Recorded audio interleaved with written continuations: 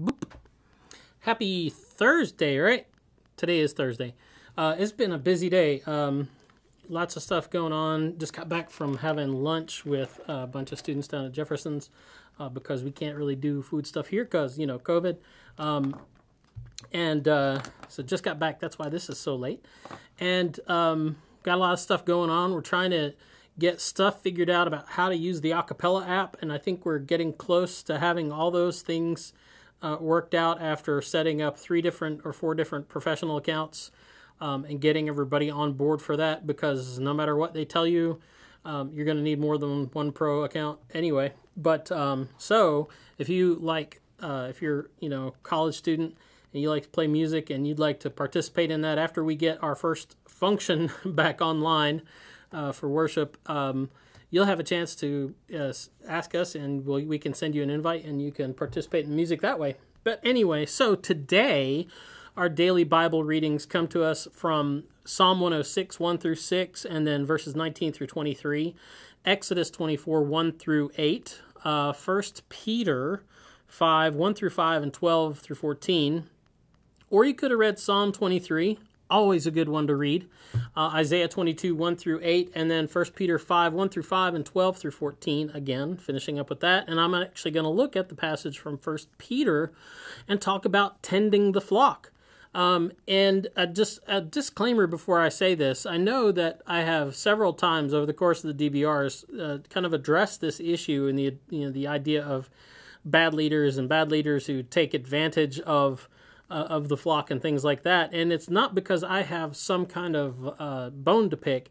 I don't know, maybe I do, because there are other texts each day, but it's a thread in the scriptures, and hence a consistent thread in the daily Bible readings, lest you think that I am just completely disgruntled or something. But that's where we are today, because this text from 1 Peter, Peter is giving advice about how to and how not to tend the flock. And he is worried about people doing it for all the wrong reasons. So Peter must have thought it was a problem, this idea of people fleecing the flock instead of tending them.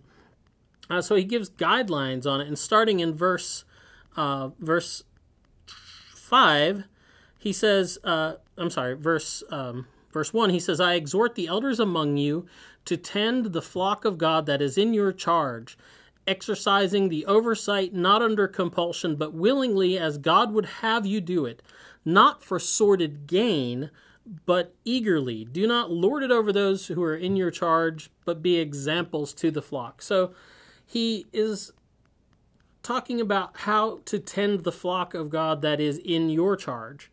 And so, because that's the important thing to remember. After all, they're not your sheep. Is what he's telling them. Like, he's very clear to use this language, saying these are God's sheep. This is God's flock, and he has put you in charge of them, but they're not yours to do with as you please. In other words, he's saying these people in the church that you have been given responsibility for are not yours to benefit from, right? They're not a means to an end for you. They are not there simply so that you can have a better life or a better lifestyle. That's not what this is about. He's saying you're there to care for them as God would have them cared for. This was, I think, something Peter took personally. If you remember this incident that he had this, kind of nice, relaxed breakfast by the lake with Jesus after Jesus' death and resurrection.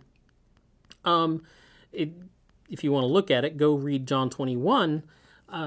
But Jesus asks Peter, says, do you love me more than these, And I'm not sure what the these were. Like, I don't know if he's pointing at the other disciples or if he's pointing at all the fish that Peter had gone out fishing in the middle of the night for instead of doing what he was supposed to be doing. But Jesus wants to know, like, do you really love me? And Peter's like, oh, yeah, you know it. And Jesus's response is, well, tend my sheep, feed my sheep. Asks him the question 3 times, and Peter answers it 3 times. If you love me more than these, if you love me more than all this other stuff, if you love me more than yourself, you will feed my sheep. I think Peter took that personally, and I think he took it personally when he saw people not doing that, when he saw people who were supposed to be tending the Lord's sheep, tending God's flock, just out after themselves and not really about what God would have them to be about. So that's the DBR for today, such as it is. Have a good afternoon, have a good evening, and we will see you tomorrow. Actually, I won't see you tomorrow. Huggins will be back for another Friday installment of the DBR, and I'm sure he will have an incredible insight into the Scriptures. Have a good day. We'll see you later. Boop.